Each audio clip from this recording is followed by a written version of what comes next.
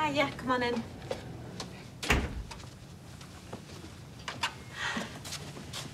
Hello. I just wondered if you're playing out today.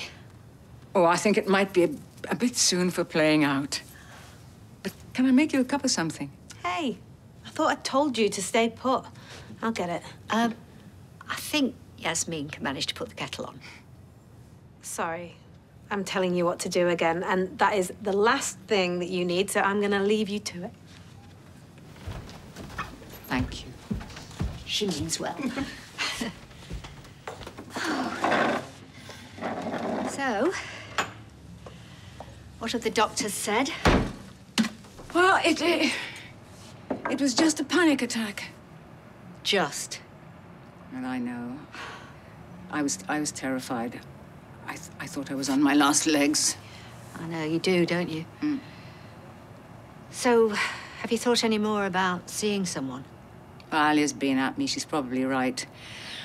I'm going to ask my GP to refer me to a counsellor. It helps, trust me. Oh, I nearly forgot. I bought you a bottle of brandy. Do you fancy a little kick in your coffee? It's 2 o'clock in the afternoon. And your point is? Look, this isn't just a social call.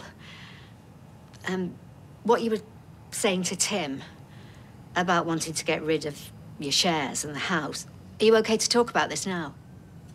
Yes, it's fine.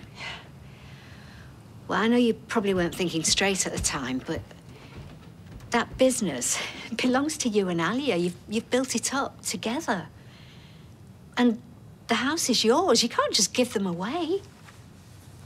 Well, I was thinking straight, and I meant every word. I don't want Speed Daal or the house. I'm getting rid of everything.